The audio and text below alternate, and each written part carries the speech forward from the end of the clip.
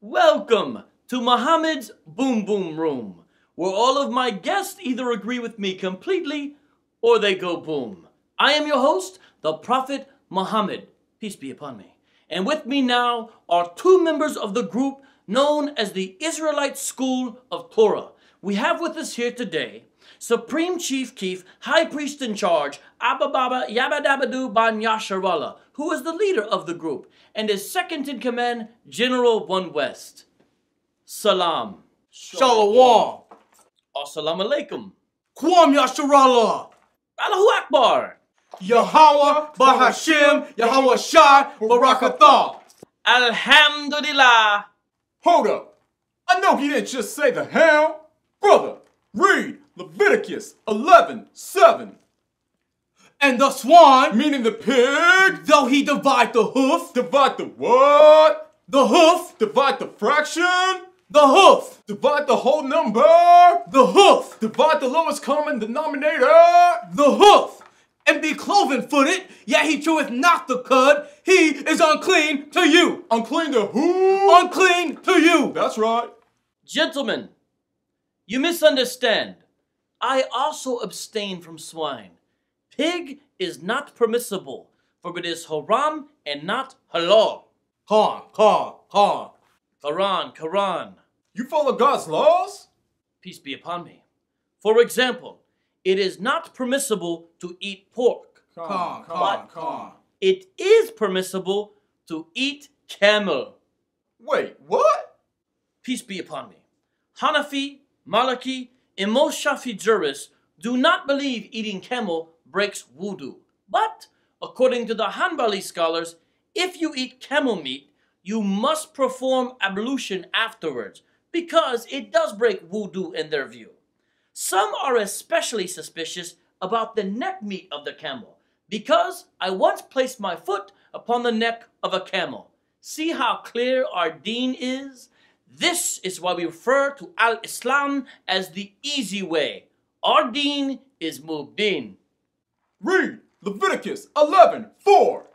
The camel, because he cheweth the cud, but divideth not the hoof, he is unclean to you. Peace be upon me. Camel's meat was haram for Bani Israel, while Allah made it halal for us. Brother, read Quran 3:3. He has set down upon you the book and truth, confirming what was before it, and he revealed the Torah and the gospel before as a guidance for the people. God revealed what? The Torah, Allah revealed what? the Torah, And the Torah was what? a guidance for the people, And the Torah was what for the people? a guidance for the people. According to the Torah, you shouldn't be eating no filthy camel. Perhaps you were not understanding. I am the seal of the prophets. Peace be upon me. And I say that not only can you eat the camel's meat, you can also drink the camel's pee-pee. Man, that sounds like some white people stuff. Edomites. Why, thank you, gentlemen. Wait, what? Were you not aware of how white I am? The Most High is gonna judge the so-called white man. Well, I must inform you that my companions testify that I am a white man with an elegant face.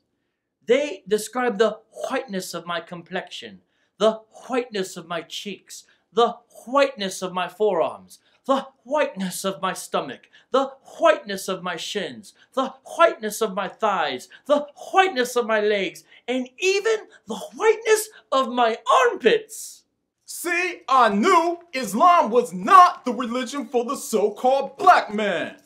As a matter of fact, the well-known Islamic jurist Ahmed ibn Abi Suleiman ruled that if anyone dares to even say I am black, he should be killed.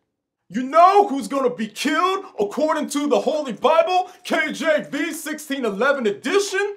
The so-called white man, Esau. No.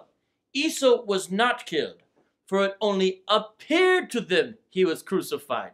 But it was not so. Those who claim Esau was killed do so according to no certain knowledge. Who is Esau? Yeah, we said Esau. Esau is Jesus. And I say they did not see what they thought they saw at all. What, who saw? What we saw? You saw Esau? Was he red like I said? Not at all. Who is Esau? You saw Esau? Esau ben Miriam? Esau been marrying who? Up to 4 wives if he wanted. No, you can have unlimited wives. No, but you can have unlimited sex slaves. Agreed. Now do you understand that Esau ben Miriam is whom the Jews call Yeshua and the Arabs call Yesu? No, the one whom the world ignorantly calls Jesus Christ is actually Yahushua. Besides, I thought you was a so-called Arab. Exactly. So why do you call Jesus Esau? Simple. Esau means Esau. That's why I call Jesus Esau. You telling me you call Yahushua Esau? Yeah, why would you call someone something they're not? Isn't that exactly what you do? What do you mean? You call yourself Hebrew Israelites. You don't speak Hebrew. You don't live in Israel, and you are not sons of Abraham. Everyone knows you are not actually Hebrew or Israelite, and yet you call yourself Hebrew Israelites. Are you saying we're the sons of Ham? Ham is forbidden. Con. Yeah, we're the sons of Shem. And you say white people are the sons of Esau. Con. So, you believe you are the sons of Jacob and black, and white people are the sons of Esau and white. Con. But Jacob and Esau were twins. That's right. And one twin was so-called black, and the other twin was so-called white? That's right. But this would make both black people and white people Semitic. That's right, we are Semitic. And Esau is too. Oh, that's great. I am Semitic as well. Yeah, but that don't matter. You are an Ishmaelite and not on our 12 tribes chart. 12 tribes chart? Yeah, we carry it around with us everywhere we go. Just curious, is the Bani Kareza tribe on your chart? No, why? Because I once ordered all 600 to 900 of them to be mass executed in front of their families. Just wondering.